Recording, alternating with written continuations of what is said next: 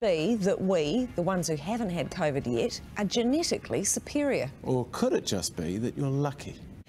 And microbiologist Dr. Siouxsie Wiles is here now. Great to see you again, Siouxsie. Now tell us, why is it that some people get COVID and others don't?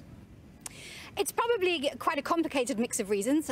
So we know that, people respond differently to vaccination. So there's certainly some people who've been vaccinated who've got it and others who haven't. We also know that it's about exposure too, right? So depending on how much people are exposed and, how well people are wearing masks and those kinds of things, that will also impact on whether somebody gets COVID or not. And do your genes play a role in not catching COVID?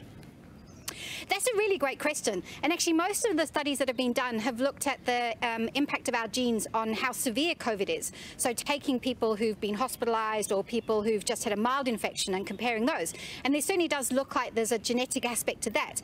But there really isn't very much at the moment looking at the genes of people who haven't had it yet compared to people who have.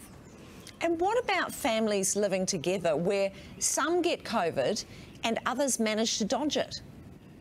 Actually, so this is where we're finding out some really interesting stuff about that. So there's been a really good household contact study done in the UK, and they took blood from people who were contacts. Half of them got COVID and half of them didn't.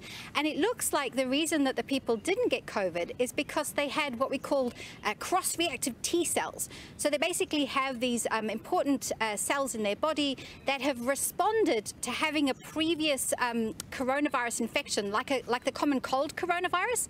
And so it looks like maybe that's what protects them. And actually this has real implications for our vaccines, because at the moment the vaccines are designed against the spike protein of the particular COVID virus. But actually maybe we should be designing vaccines that are towards the other proteins that are shared with those cold viruses.